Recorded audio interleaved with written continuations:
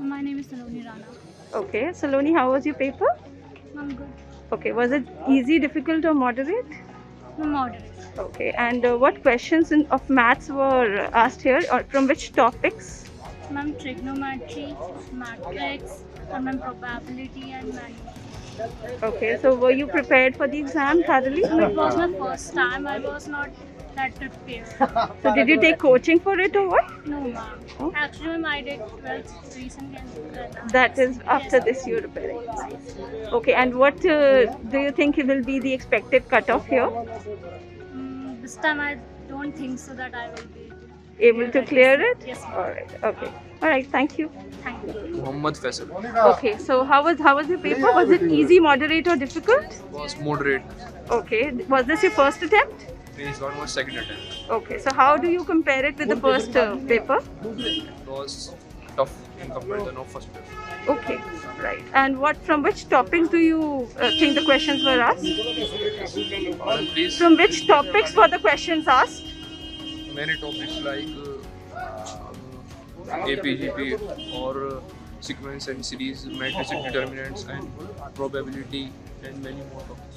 Okay, alright, thank you. Your name? Rohit. Okay, how was your exam, Rohit? Easy, moderate, or difficult? Moderate, ma'am. Okay, and was this your first attempt? No, ma'am, second. Okay, so how do you compare it with the first time? Ma'am पहले वाला थोड़ा paper lengthy था, second वाला थोड़ा easy था मेरे लिए। अच्छा. दूसरा नंबर वाला था वो थोड़ा मॉडरेट था, ये थोड़ा उसके साथ मतलब लेंथी पेपर था। Okay. So कौन से टॉपिक से क्वेश्चंस पूछे गए थे? ज़्यादा तो कैलकुलस वाले क्वेश्चन अच्छा, ओके. सो आप उसके लिए प्रिपेयर थे? थे मैम, 90%। ओके. और आप क्या सोचते हो, क्या एक्सपेक्टेड कट ऑफ होगी? बट टॉप तो मैम 80 में समथिंग आनी चाहिए। Okay, alright, thank you. Name? My name is Lisa. Okay. And I'm from Haryana. Recently, I had given my NDA paper. I got set B. It was quite easy, but time limit. I guess my speed was slow or time limit was not appropriate. I don't know, but there were few questions that I'm not able to read. मैंने पढ़े भी नहीं थे वो, but बाकी जो मैंने किए थे वो easy थे. Like आया था सब कुछ. थोड़े PYQs तो अब की बार नहीं है. Like last time direct PYQs उठ के आ गया था. अब की बार मेरे को ऐसा कोई क्वेश्चन दिखा नहीं. And अब की बार ये थोड़ा पैटर्न तो बाकी पता नहीं मेरे को, बट PYQs इतने नहीं आए जितने पिछली बार एज इट इज उठ के आए. कंसेप्ट वो हो सकता है बट एज इट इज उठ के तो नहीं आए. एंड रेस्ट मैथ का तो इजी था, बस आई गेस मेरे लिए टाइम लिमिट कम पड़ गई.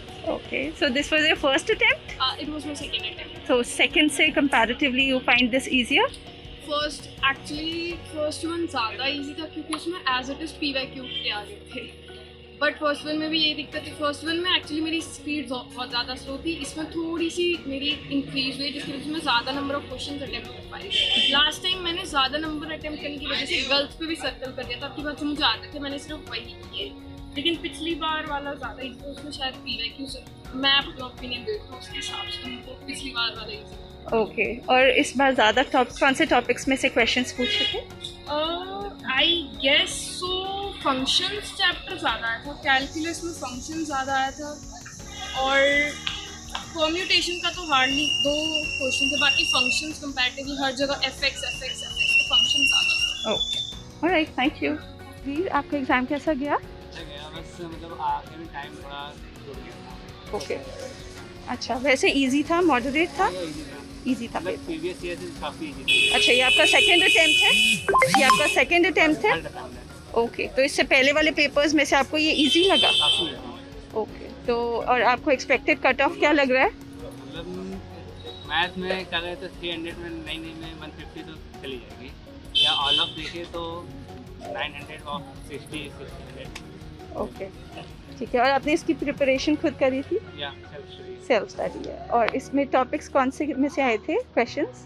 मैथ में देखे तो 11th-12th के टॉपिक तो कोऑर्डिनेट बॉन्ड हो गया, वो केसी हो गया, कॉम्बिनेशन, सीक्वेंस सीरीज और लिमिट डेरिवेटिव्स इन 7 मेंशन हुआ है. ओके, अब आपकी सेकंड पेपर की तैयारी हुई है? या थैंक यू.